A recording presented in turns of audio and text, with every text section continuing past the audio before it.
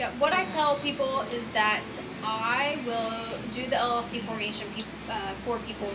I generally charge $250 for that. It includes the Ohio Secretary of State paperwork, and it includes the filing fee.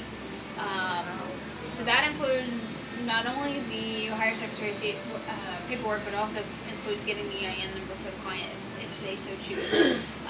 The reason that I'm charging that is because I am actually looking for my market with the LLC formation is people who could probably do it themselves, but I'm charging such a low fee that they are willing to pay that fee just to have someone else do it.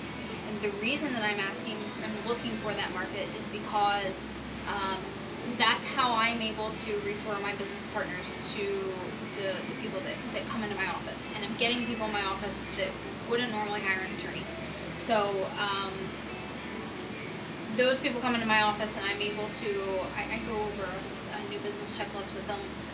I'm able to refer, if they are looking for accountants, and if they're looking for somebody to help them with marketing, someone to help them with CFO stuff, whatever the need may be, I'm able to refer those people, and that's the reason that it's such a small price. And I walked out of her office with literally like an 8.5 sheet of paper with like 10 different names of people and resources, and it was so cool, because I'm a transplant in Cincinnati, and so my connectivity into different areas of the city are just like not there, and I needed touch points to get started, and it was Daryle who really helped tremendously, and as well people who were in similar business as mine too, that to consult with somebody else that had sort of already paved the path before. It's really neat.